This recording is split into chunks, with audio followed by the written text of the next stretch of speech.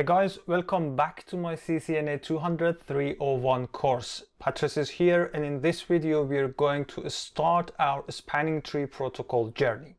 Are you ready? Let's get started.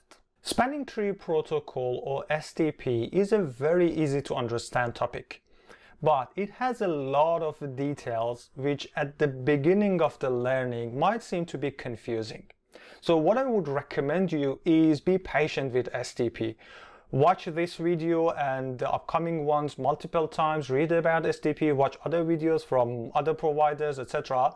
But just be patient. You will get to that point to figure out STP is very easy protocol. As I mentioned in the previous videos when we were talking about ether channels, spanning tree protocol is a protocol that helps us to create loop-free layer 2 topologies. So if you have redundant links between your switches and you do not want to use them as a ether channel communication, etc., this is the spanning tree role to actually block the redundant path in the network so you don't have loop in your layer 2 topology. In CCNA 200-301 course, we will be talking about two flavors of STP, which both introduced by IEEE. First one is STP, and the standard number is 802.1d, and the second one is called Rapid Spanning Tree Protocol, and the standard number is 802.1w. I'll be talking about the difference between these two protocols in the upcoming video. Cisco has made a little tweak in these two protocols and implemented them per VLAN. So it is PVST plus or per VLAN spanning tree protocol and RPVST plus or rapid per VLAN spanning tree protocol. So within Cisco switches, we are running spanning tree protocol or RSTP per VLAN, which means there is a separate instance of STP protocol or RSTP protocol that is running per VLAN. And all calculations and whatever I will be talking about, it will be happening per VLAN. First of all, let's see what would happen if we have loop or redundant path in our layer 2 topology and we don't have a spanning tree that can control this. The first thing that would happen is called broadcast storm. Let's assume that PC1 wants to send something to PC2, but it doesn't have its MAC address to put it in the destination. So the first thing gonna be an ARP request to the switch. ARP request is basically a broadcast message. So it will actually be broadcasting to all switch interfaces except the one that is getting received on. And so switch 2 will receive this broadcast message, and so it has to do the same thing. So it has to send the broadcast message on all interfaces except the receiving one.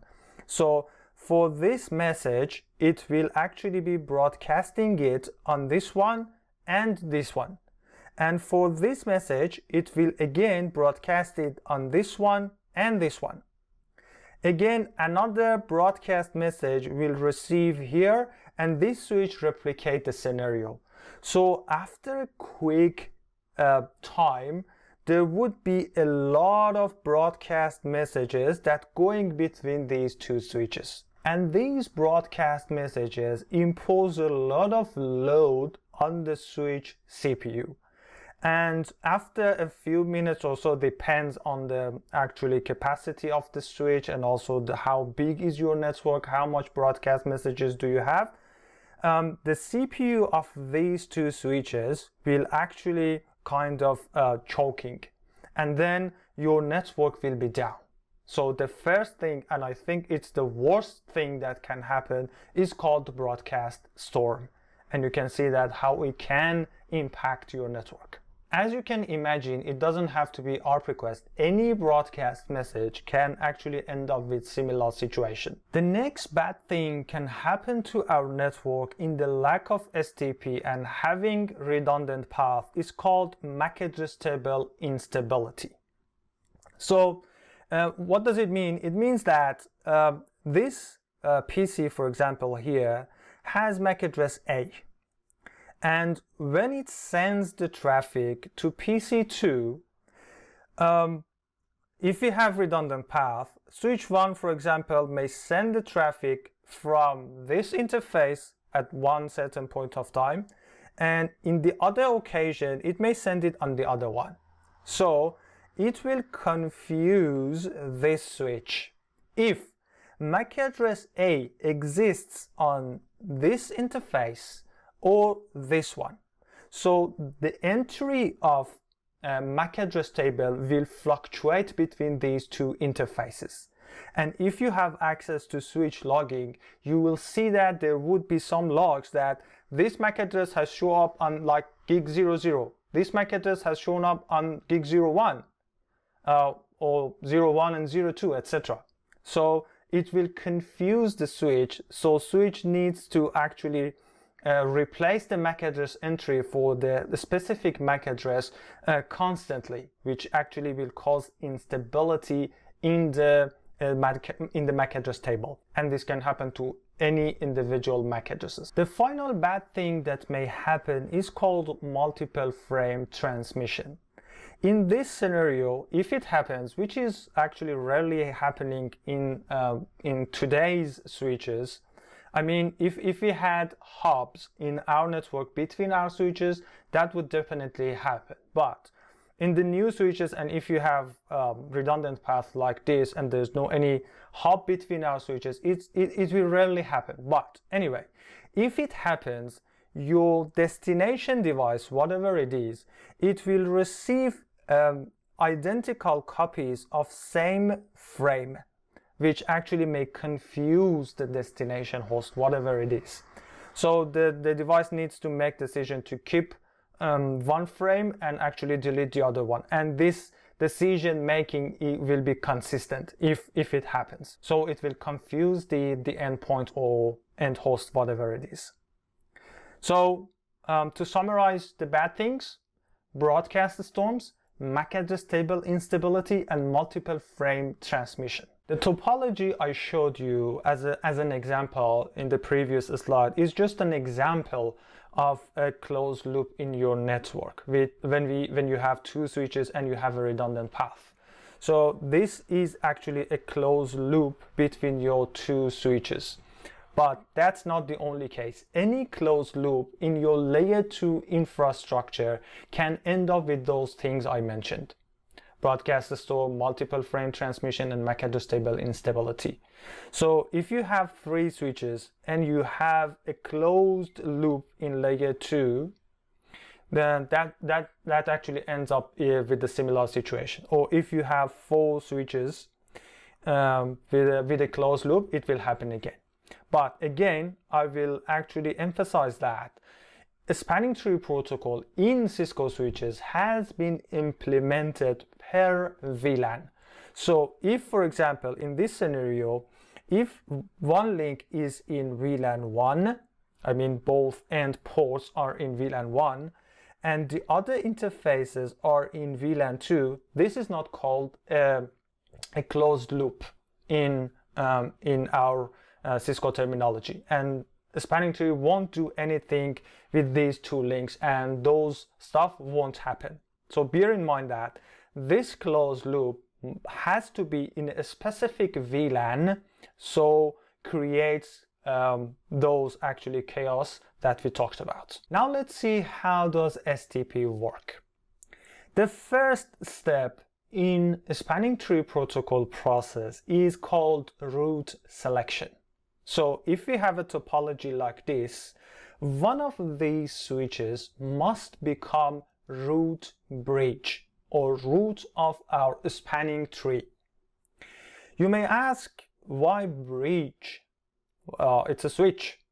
Because the spanning tree actually protocol introduced where actually bridges will still exist. So the terminology still refers to bridges, but actually we know that bridges are actually obsolete these days and we only have switches. We need to actually have a parameter to use it as a factor to make one of these switches a root bridge.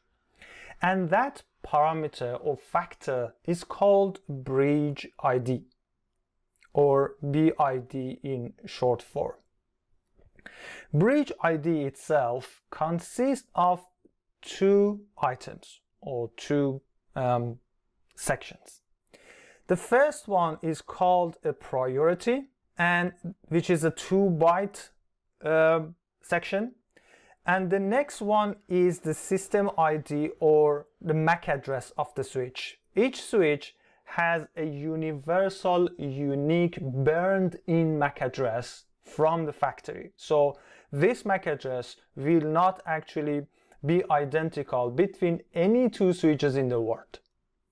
So, and as I mentioned before, Cisco implemented this protocol per VLAN. So for Cisco switches, for priority, we have a default value, whatever it is, and then it will be added to the VLAN ID. I show you a STP packet so you can see what do I mean. So our bridge ID consists of two parts, priority and the MAC address of the switch.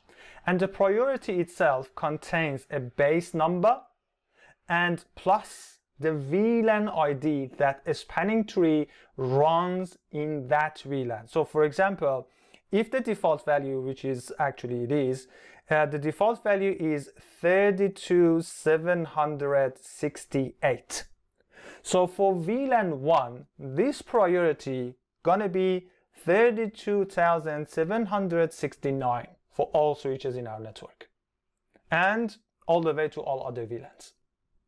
So the switch that has the lowest bridge ID will become our root bridge. But the question is, how does this root election process work? It doesn't like our normal like a political polling stuff. So someone said, oh, okay, this is my ID, I want to be the root bridge, etc. By default, all switches assumes they are the root bridges. So what they send in the STP packet says, this is my bridge ID and this is the root bridge ID. And both of them are the same, which means I am the root bridge. As soon and they start to send it all on all interfaces that are connected.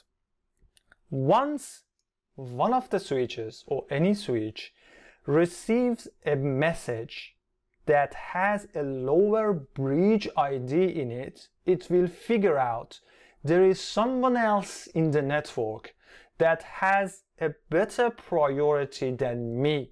So that switch can become or is a good candidate to become the root bridge. So from now on, whatever or any STP message that is getting out of this switch will say, this is my bridge ID and this is the root bridge ID, which is the bridge ID of the other switch.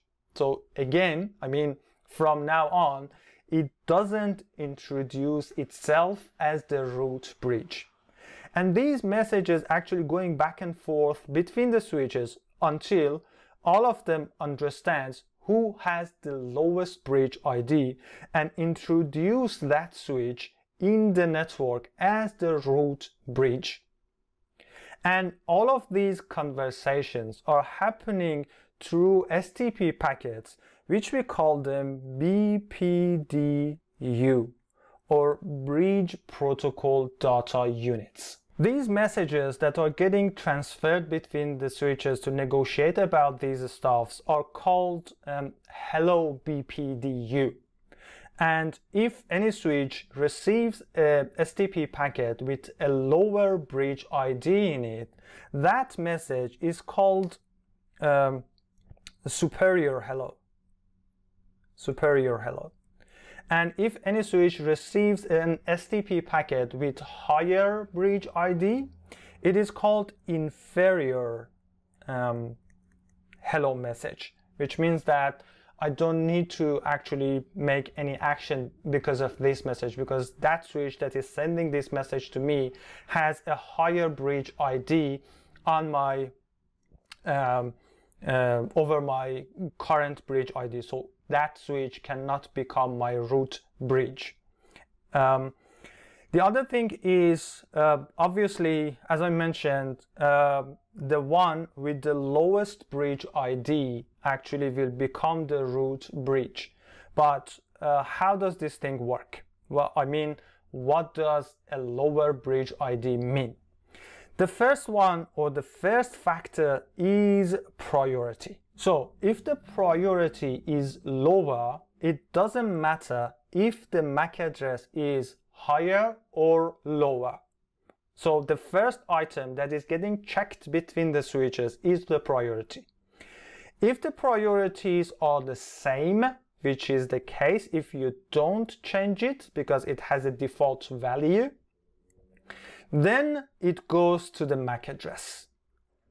So the switch that has the lowest MAC address, if priorities are identical, will become the root bridge. Now let's have a quick look at a sample STP conversation.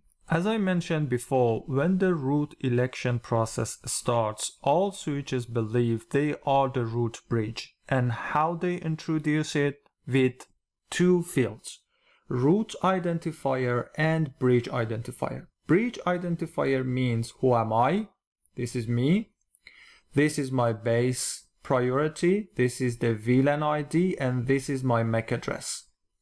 And in my opinion, who is the root at the moment? This guy is the root.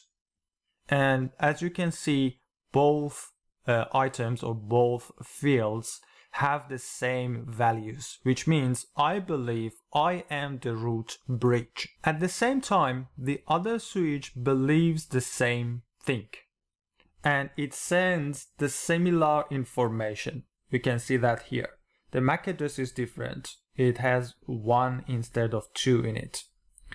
And also the bridge identifier. So the neighboring switch also believe it is the root bridge. Now my switch receives a superior hello, which means someone has a lower bridge ID in the network. So it's the time to make some changes in the network. So we have to actually accept that there is someone else which has a higher priority, and we need to start the recalculation based on this new guy. So the switch starts to send a packet which is called TCN, or topology change notification, as you can see it here. This message is out of CCNA 200-301 course. Well, I just mentioned it here to let you know that this is the time that my switch understands something has happened in the network and it has to change the topology and do the recalculations accordingly. And from this moment on, my switch starts to advertise the information with the new items. So as you can see, my bridge still sends this bridge ID field as previous. So this is my bridge ID, which obviously not gonna change. But in the root identifier field, it introduces the other switch and tells the neighboring devices, this guy, in my opinion, is the root bridge. And as you can see, a root path cost is also advertised, which is 4 here. I'll be talking about this path cost in a minute. With this packet, the neighboring switch will understand that it can reach out to the root bridge through this device and with this cost. And then in the next step where we do the root port calculation, it will use these values to calculate the best path to reach out to the root bridge. These hello messages is actually continuously going back and forth between switches based on a timer, which is called hello timer. And it is 2 seconds by default. So every 2 seconds, switches will send STP packets on all of their active interfaces to figure out if there is any kind of redundant path, topology change in the network, a new switch with a lower bridge ID has been introduced to the network, etc. So if you want to have your topology consistent, you have to manipulate the priorities to make sure that the switch that you want to be always the root bridge will remain the root bridge no matter how many more switches you will bring to your network. I will be talking about it in the upcoming videos, how you can change these values. The next step is root port selection for non-root bridges. I mean, for example, if switch 1 is our root bridge, now it's time for switch 2, 3, and 4 to pick one of the best interfaces to reach out the root bridge and call it root port. How do they do that? They do it based on a cost, the cost of a path to the root bridge. One of the fields in STP packet is cost. So whenever, for example, switch 4 sends the STP message to switch 3, it says, if this is my bridge ID, this is the root bridge ID, which is switch 1 for now, and this is the cost. This is the cost. If you want to reach out to root bridge from my side or from my path, okay? And this process, it starts from the root bridge. So the first messages that goes out of root bridge, it says, if you want to reach out to me, the root cost is 0 because I'm the root bridge. So you don't have to pay any cost to reach out to me because I am the root bridge. So when this switch receives this message, calculates the cost of this interface, for example, it is 4, and add it to the advertised value, which is 0. So it figures out if he wants to reach out to switch on this port, the cost gonna be 4. And similar process happens here.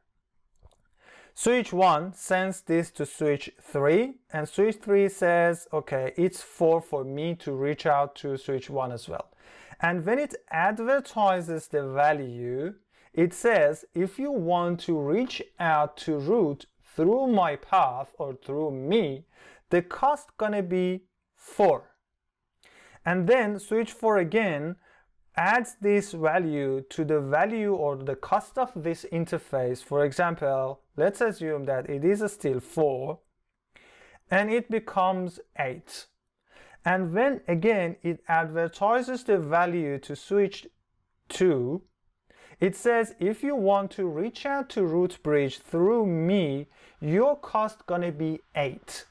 And then again, switch 2 will calculate the cost. So it says, okay, I have 8 from switch 4 and I have 4 to go to switch 4. So the cost to reach out to the root bridge is 12 if I want to go through switch 4. And now switch 2 has 2 values or 2 paths with different costs. One cost is 4 and the other cost is 12. So obviously my switch actually selects this path, and this port gonna be root port on switch 2. Okay, you may ask, okay, where does this cost values coming from? These values are coming from a predefined values. They are default values for each type of interface, which I'll show you in the next slide. Each interface, based on its speed, has a cost. I mean, 10 megs, 100 megs, 1 gig, 10G, 100, 25G, 40G, 100G, 1 terabits, etc. Any of them has a default value. You can change these values, but it's not recommended. The higher bandwidth the interface has, the lower cost it will be introduced. So for example, if this interface is a 100 meg, and all of these interfaces are like 10G interfaces, your eventual situation might be different. I mean, although this path, in our view, might be closer because it's just one hop away, but based on the STP calculation, this path might be better because it has lower cost, no matter how many switches we need to go through to reach out to the root bridge. So it is always recommended to actually populate your spanning topology yourself and tweak these values to actually make a switch, not the costs, actually the priorities mainly, to actually build your desired layer 2 topology in terms of a spanning tree. I copied this table from a Cisco official set guide. So as you can see, the values has changed over time because actually the capacity of interfaces have been increased significantly over time. So initially, 10 megs interfaces cost was 100, and then 100 megs, 19, 4, 2, and the value for 100 gigs and 1 terabits per second was not actually determined. So they had to change it when these interfaces introduced. So they changed the values after 2004 for 10 megs to 2 million, for 100 megs 200,000, 20,000, 2,000, 220. So now the cost calculation will be happening based on these new values on Cisco switches. Important phase of STP process is determining the designated port. Let's assume that switch 1 is the root bridge, and now switch 2 determines this port as the root port. This one is root port for switch 3, and this one is the root port for switch 4. Now we have the last redundant path that needs to be blocked, or we have to figure out what to do with this interface. In each network segment, we have to determine the designated port. So it's all about, the thing is, when we say we block the port, it means that the port actually blocks on one end, but STP packets still can go through that interface, so switch knows about what's going on in the network, but not any other protocol or data. Only STP will be allowed on that specific interface. The interface that has the lower cost will have the designated port. And within this scenario, switch 3 will have that lower cost. So here, this interface will become designated port, and this interface will be blocked or goes to blocking state, which we will be talking about the states in the next video. So from now on, all of the STP packet goes out of this one. This switch will receive the STP messages on this blocking interface and processes them, but not any other protocols or data. So with this scenario, this interface is not creating a loop in our network anymore, and we have a loop-free topology. There might be some situations that parameters we have spoken about them so far are not adequate to handle the situation. For example, if we have a scenario like this, we have two switches. Let's assume that switch 1 is the root bridge, and now switch 2 has to figure out which of these two interfaces gonna be picked up as the root port. Let's assume that everything is the same, like both of them are gigabit Ethernet, all priorities, etc. are the same. So the cost of reaching to root via this interface is exactly identical to this one. It may happen in other scenarios as well, when you have identical path cost to reach to the root bridge. What shall we do in these circumstances? In these circumstances, we are using port ID or port identifier.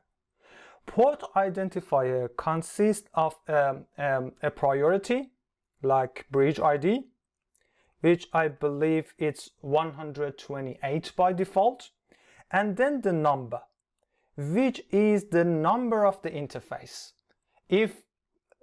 And it actually numbers sequentially. If our interfaces are numbered from 0, 1 to 16, this number gonna be 1, 2, 3, 4, 5, up to 16, etc. Okay? So for example, for this port, it's gonna be 128.1 if it's gigabit Ethernet 0/1, for example. And for this one, it's gonna be 128.2. Okay? So in this situation, if the cost is the same, now port ID will actually be kicking in, and switch will pick this interface as the root port because it has a lower port identifier. Alright guys, sorry if this video is a bit longer than the previous ones, because as I mentioned, STP has a lot of details that we need to cover. I wish you enjoyed today's video.